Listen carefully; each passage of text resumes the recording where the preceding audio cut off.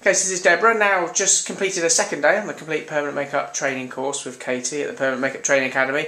Now Deborah, very nervous yesterday when you first started, did a great set of brows on a model head yesterday, Yes. And then you've just had your first, seen a brow procedure today, and then you've actually done a procedure as well with Katie. And how did that go?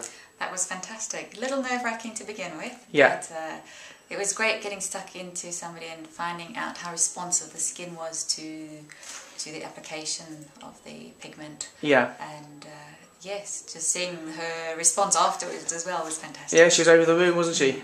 Bouncing out the door, Yeah. saying how great the brows were, Yes, and looking to come back for maybe some eyeliner now Yes. after such a great job done on the brows. So Exactly. a good second day then. Yes, and it was good to practice the different strokes as well. That were necessary to apply to brow shaping. Because you did quite, you did one of the sort of top procedures today in brows, didn't you? Yeah. Which is a great one to start with. Yes, Start with the hard ones and then move on to the easy Yeah. ones.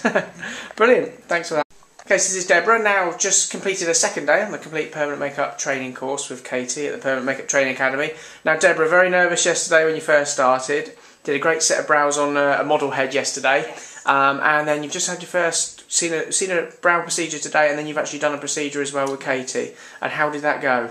That was fantastic. A little nerve-wracking to begin with, Yeah. but it was great getting stuck into somebody and finding out how responsive the skin was to the application of the pigment. Yeah. And yes, just seeing her response afterwards as well was fantastic. Yeah, she was over the moon, wasn't she?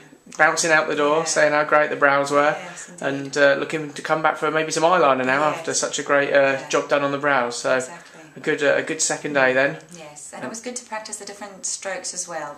Yeah. That